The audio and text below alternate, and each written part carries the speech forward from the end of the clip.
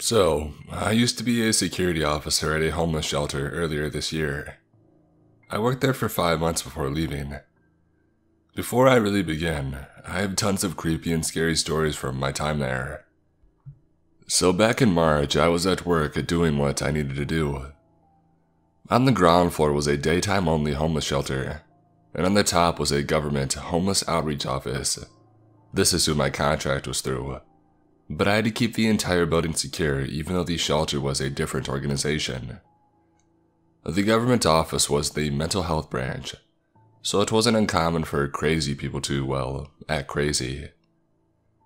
This particular day, an individual came up to pick up his medication. The man took the medication, walked over to the couch that sits in the office. The place is laid out like a doctor's office, and I was posted in the lobby. After sitting down, the guy starts digging through his backpack and pulls out a bag full of white pills. This instantly catches my attention. He grabs his pocket knife, doesn't open the blade, and smashed 3 or 4 pills. Uses his hand to make the dust into 3 lines. Then he snorts all the dust up. What remained he swept and flung off the table. This is now considered to be acting hostile and potentially illegal. So I walk over and start trying to ask the man to leave. He keeps telling me, I gotta take my meds. I inform him that he needs to leave some more, and then he says out loud without looking at me, "You know, I got a suppressed 9mm in my bag.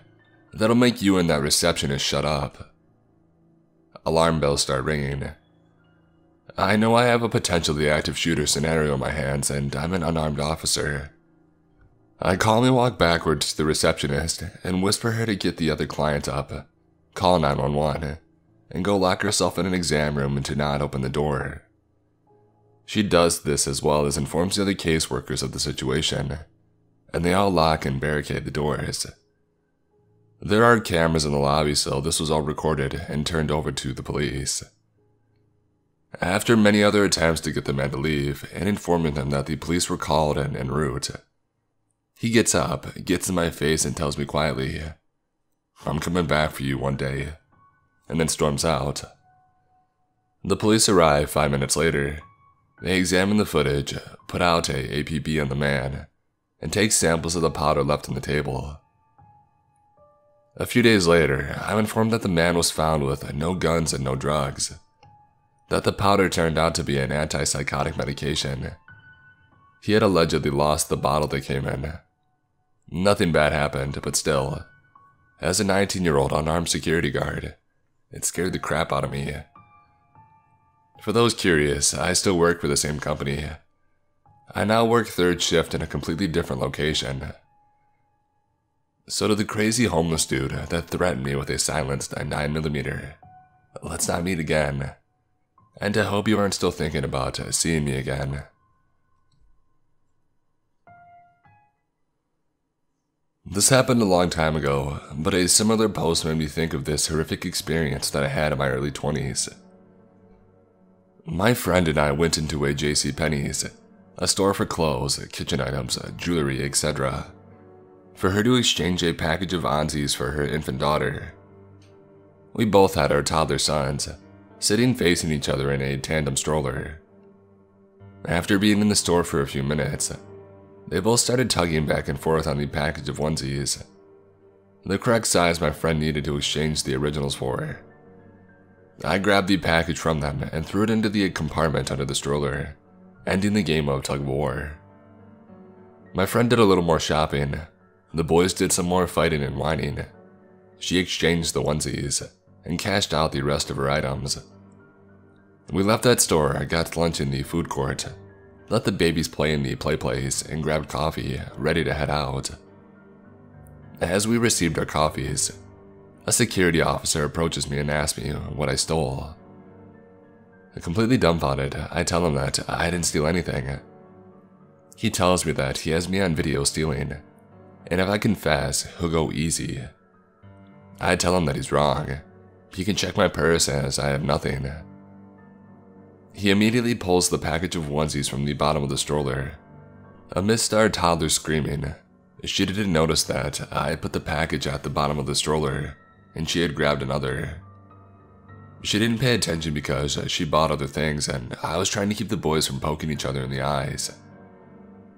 I tell the security guard that it wasn't intentional and explain how the boys were grabbing on it, to which led to my throwing it to the bottom of the stroller.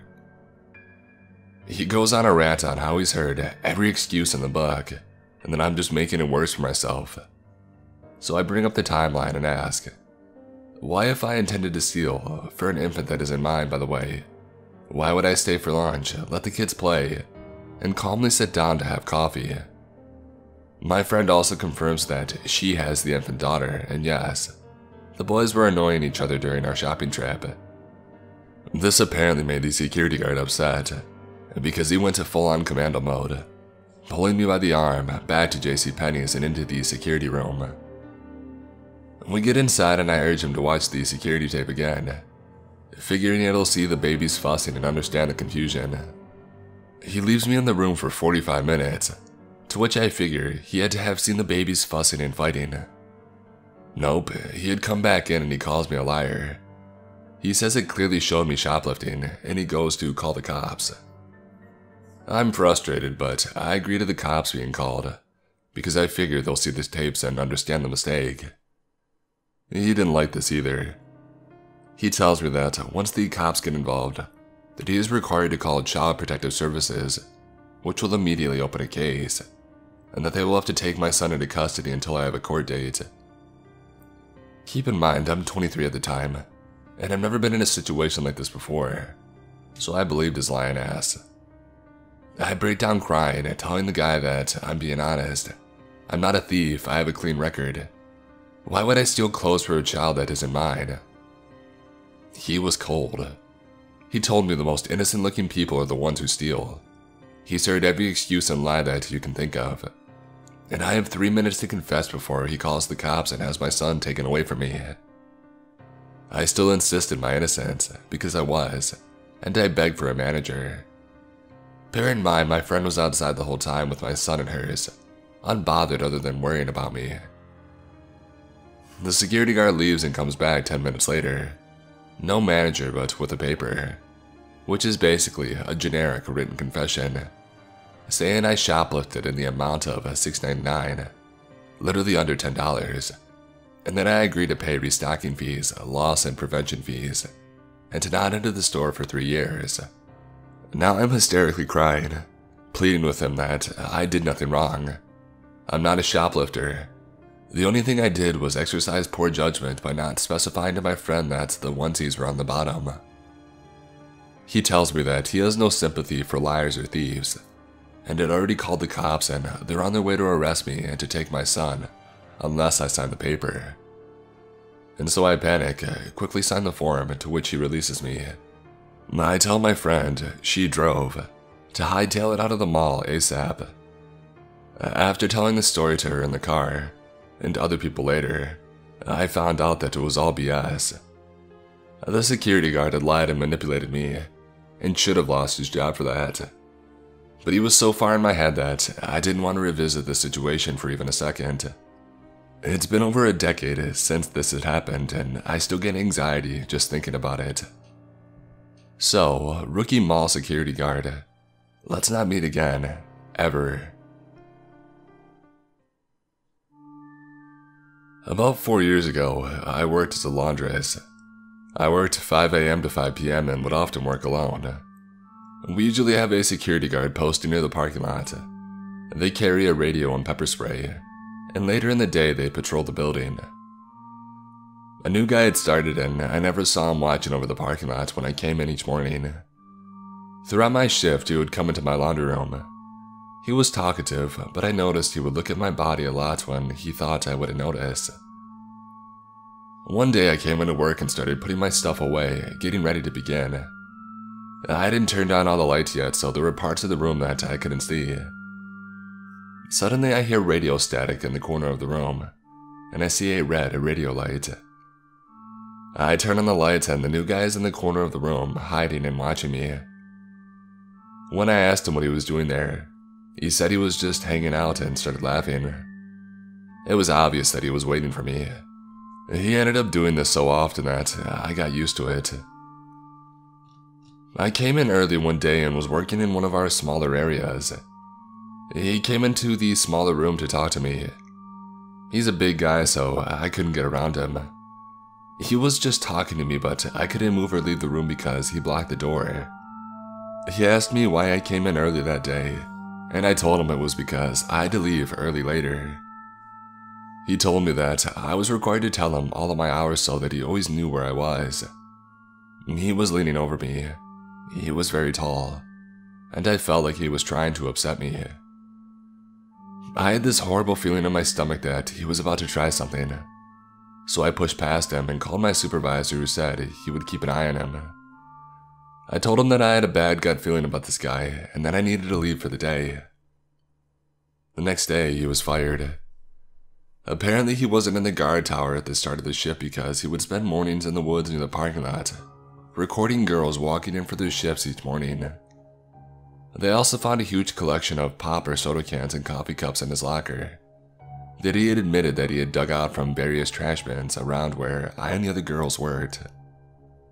His wife shortly left him and took full custody of their newborn baby. So crazy security guard, let's not meet.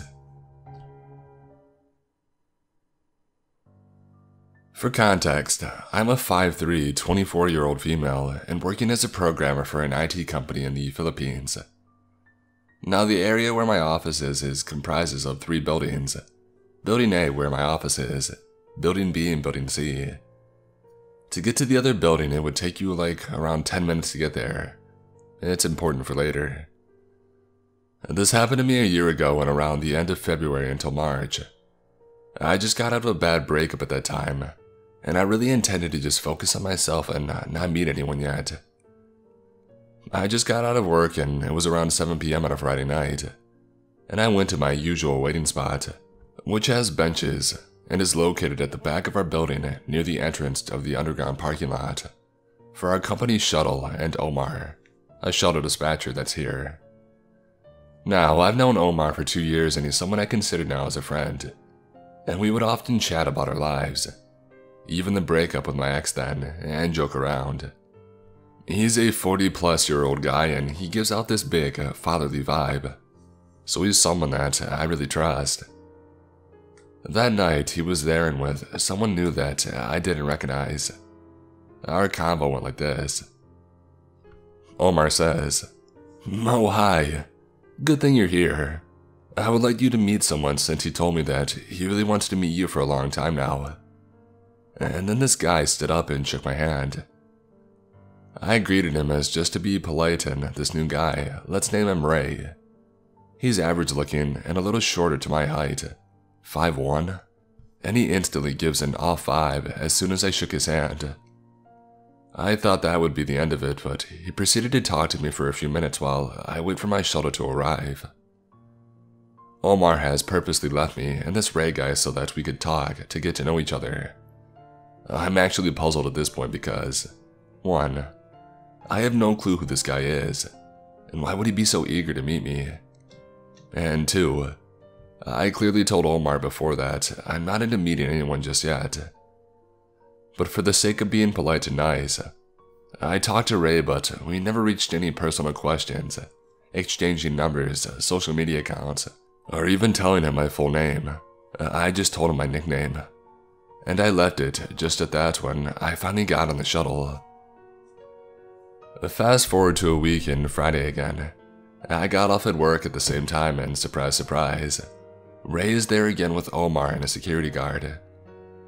They were chatting, but as soon as I came, Ray instantly greeted me, and at this point, I'm a little creeped out, as I expected our encounter would only be a one-time thing. I just said hi and I brushed him off, and sat on the benches to wait for my shuttle again, and of course, as this guy doesn't seem to know the definition of personal space, sat beside me and talked to me again, but this time he asked for my cell phone number. I told him off and clearly said that I'm not giving out my number to strangers, and just giving him one-word answers just to give an impression that I wasn't interested at all. He would ask, "Why wouldn't you give me your number? I just want to be friends." and I could see in his face that he was getting frustrated every time I told him that I wasn't giving it to him. This happened while Omar and the security guard was looking at us from afar, but this went on until I got on the shuttle again. As soon as I got home, I mindlessly scrolled through my timeline and saw a notification that I have a new friend request, and guess what? It's Ray, and he even messaged me with a, "Please accept my request." I just deleted it, but now I'm pretty shocked since I didn't tell him my Facebook account, so how did he manage to find me? The following day was the last straw when I decided to get off at an earlier time, so that I could avoid him, but to my surprise, he was there again, waiting for me, along with Omar and the security guard. Ray immediately runs up to me to say hi, but I brush him off, and dreaded the fact that I would have to wait with this creep again when I saw that my shuttle isn't there yet. He immediately asked me if I accepted his Facebook request, and I decided to play dumb and said that I haven't been active on Facebook, and I haven't seen anything. He got disappointed and he fiddled with his phone for a bit, and then revealed his phone to show my Facebook profile, and asked me if this was me. I said yes, and this time, I was completely ignoring him at the point and playing with my phone, and told him that I wasn't going to accept his request because I didn't know him. And then Ray grabbed my phone out of my hands angrily, and said that he was going to add himself using my Facebook account if I wouldn't. I muttered, "What the heck?" and grabbed my phone from him, and with perfect timing, I got on the shuttle in a hurry and told the driver to go. At this point, I could confirm that this guy could be stalking me, and now knows my daily schedule and social media accounts. I reported this incident to my manager, and told her how this was already happening for some time now. She was surprised that I didn't report it earlier, but I blamed it on my lack of assertiveness and fear that I must be overreacting to his advances. We reported the incident to office security and told them what happened, and they couldn't do anything at first as 1. They need actual evidence about my allegations to him. 2. I only knew Ray by his first name, and they would need more information than that. I didn't bother to ask where he was from, or if he was even working in our office or building, which is dumb of me, and I should have asked in the first place. My manager then decided that I should at least be accompanied by some of my office mates to confirm the situation, and the guys volunteered to accompany me every time I got off of work. They joined me for a couple of days, and no matter what time I got out, Ray was there to harass me. I felt bad for my office mates, as they had to deal with his BS as well. The first instance when he saw me with my office mates, I could see the visible anger in his eyes, and he would try to butt into our conversation even if I were ignoring him. At one point when I'm talking with my office mates, he let out an exasperated sigh and said, "Can I talk to you for a second, please?" "What do you want?" "I just want to talk to you. If you don't, I'll leave." "Okay." And then I went back to talking to my office mates. He butted in once more and asked that I should introduce him to my office mates, and when I didn't, he proceeded to introduce himself instead, which irked the heck out of my office mates and I, as his behavior doesn't seem normal at all. After that incident, my office mates and I told my manager what happened, and how dangerous this guy might be. She decided that we should escalate it to HR and have them deal with it immediately. Gladly, HR responded, and they took the situation seriously, and began to do an investigation on who Ray might be. The same day they sent an email that, after searching through records, it turns out Ray wasn't an employee of our office, and they might need to talk to building security to find out more about this guy. HR also requested our office security to escort me in to observe the situation. I honestly felt relieved, as now I'll feel safe for the time being, while they search who Ray might be. He still showed up even if I got out later earlier than usual, but never went near me when he saw I was accompanied by security. But he would just keep his distance and stare at me, smile creepily, and linger outside my shuttle until I left. HR contacted me for a meeting with him and with my manager about some news on Ray, and I was shocked by the information that they had found. Ray was not an employee of our building or office, but in fact, a temp in the security office in Building C. I then thought, okay, this creep is really putting in an effort for someone who is clearly not interested. And if he's a temp, meaning there's a chance I won't be able to see him after this. But then, what HR said, it chilled me to the bone. He was a temp assigned to work on the security cameras, meaning he had access to all the building cameras. It had been his way to spy on me, and the reason why he was able to be there at the exact time that I got out. HR had already spoken to a supervisor and gave a warning to Ray, and of course, Ray denied the allegations, even if I had witnesses against him. The supervisor wanted to apologize to me in person, but I decided not to, as I just wanted this to be over with. After that meeting, I never saw Ray again, and I reckoned he must have been kicked out after HR issued a warning against him. As for Omar, I never saw him as well, and it felt bad, but he was also part of the people who enabled Ray, and didn't do anything when I was clearly getting harassed. I received a bit of backlash from the security guards in the building for a while as well, hearing them say that I was overreacting, and I should have accepted his advances, which was disgusting as I heard the same thing being said by female building staff as well. Nothing strange happened for a few days, but then the security guard that was with Omar at the time when Ray was harassing me added me on Facebook, but I didn't make much of it and I just deleted the request. I'm still working in the same office and building as of today, and I've been totally shaken up by the incident that I decided to just keep my distance from people so I could avoid this from ever happening again. And to Ray, no means no FFS, and let's not meet again.